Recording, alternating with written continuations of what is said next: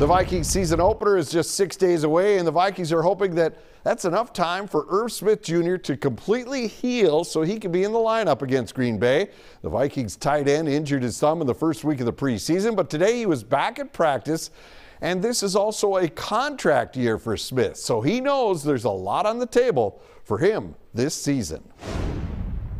It's definitely a big year. I've set a lot of high expectations for myself. I know my coaches have a lot of high expectations for me, the players on this team too. So, at the end of the day, it's football. It's going out there competing, having fun, playing a game that you love. So that's kind of how I look at it. But of course, there's definitely some pressure. Our coverage of the opener starts with Vikings Game Day Live at 9:30 in the morning. Some guy named Rosen will be a part of that broadcast. Then the Vikings and Packers kick off the season at 3:25, all here on Fox 9. All right.